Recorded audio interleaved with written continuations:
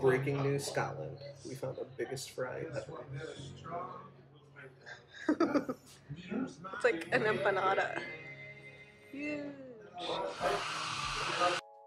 Welcome to Falkland, Scotland, a beautiful village with a royal palace, lush gardens, and plenty of magic, and oversized pub fries.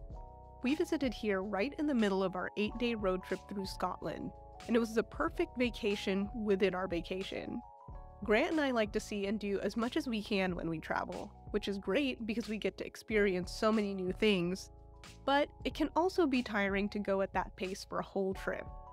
So over the years, we found that it's useful to build in some time to slow down and relax during our travels, and Falkland was a perfect place to do that. Falkland is a little village about an hour's drive north of Edinburgh. It's home to a royal palace, and it also happens to be a filming location for the show Outlander, which is how we first got Falkland on our radar. Falkland stood in for Inverness in Season 1 of Outlander. In fact, the historic Covenanter Hotel in Falkland served as the fictional Mrs. Baird's Inn. It's where Frank and Claire Randall had their second honeymoon. And this is where we were lucky enough to book a room for the night. We dropped off our bags and were ready to explore. Now for some sightseeing. Right in front of the Covenanter Hotel is the beautiful neo-Gothic Bruce Fountain. Outlander fans know this fountain as the place where a certain Highlander looks up at Claire through the window. Is Grant looking for me in that window? Across the street is the Fair Earth gift shop, which was also featured in the very first episode of Outlander as Farrell's general store. So you have the Covenanter Hotel, the Bruce Fountain, and the Fair Earth gift shop all within steps of each other. But Falkland is much more than just a filming location. It's also a historical and cultural landmark in its own right. This is the beautiful Falkland Palace, a royal residence of Scottish monarchs, and a personal favorite of Mary Queen of Scots. The entrance fee was only £13 and lets you explore the palace and its amazing grounds, which sit on 3 hectares.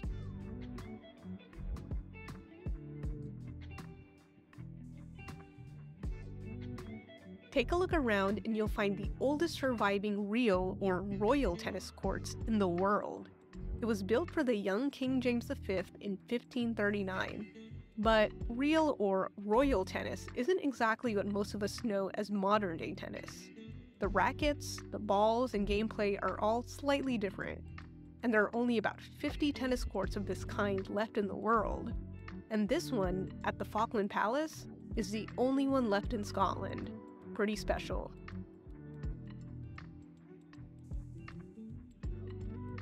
Keep walking and you'll find this beautiful gate built into a stone wall, which gives me certain secret garden vibes. Here you'll find a giant grassy area where you're welcome to picnic or play lawn games. And you know what? They even provide the lawn games.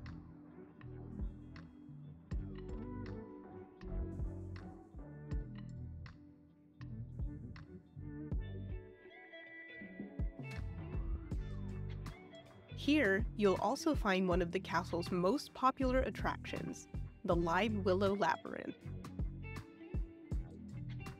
It's a lot of fun and a great way to feel like a kid again. And it's super rewarding once you get to the domed center. One thing we've learned exploring so many castles throughout the UK is that each one has its own personality and character, depending on its history and original purpose. We've seen castles that were built as military strongholds, so they're big and intimidating. This one, Falkland Palace, was built as a royal hunting lodge, so it very much has the feeling of a luxurious country estate. After exploring the castle grounds, we were ready for some lunch. We walked over to the Hayloft for some sandwiches, soup, and tea. It's the cutest little tea room with signed memorabilia from the Outlander cast. This place should definitely be on your list for afternoon tea. If you're looking for a quick bite, Helen's Bakery is also a great choice. They offer a bunch of sweet and savory baked goods, including a whole selection of savory pies. like mince and gravy pie, steak pie, and our favorite, mac and cheese and bacon pie. Yum. And if you're planning a picnic, stop in at the Townhouse Deli and Bakery. It's a market with locally produced treats, crackers, meat, cheese, and baked goods. This is also a great place to pick up gifts and souvenirs. And you might be wondering where to find the giant fries we showed you in the beginning of this video. You can find them at the Covenanter Hotel, which has its own restaurant and pub. We hope you liked the highlights of our Falkland getaway. Subscribe and stay tuned for our next episode on Inverness and the Scottish Highlands.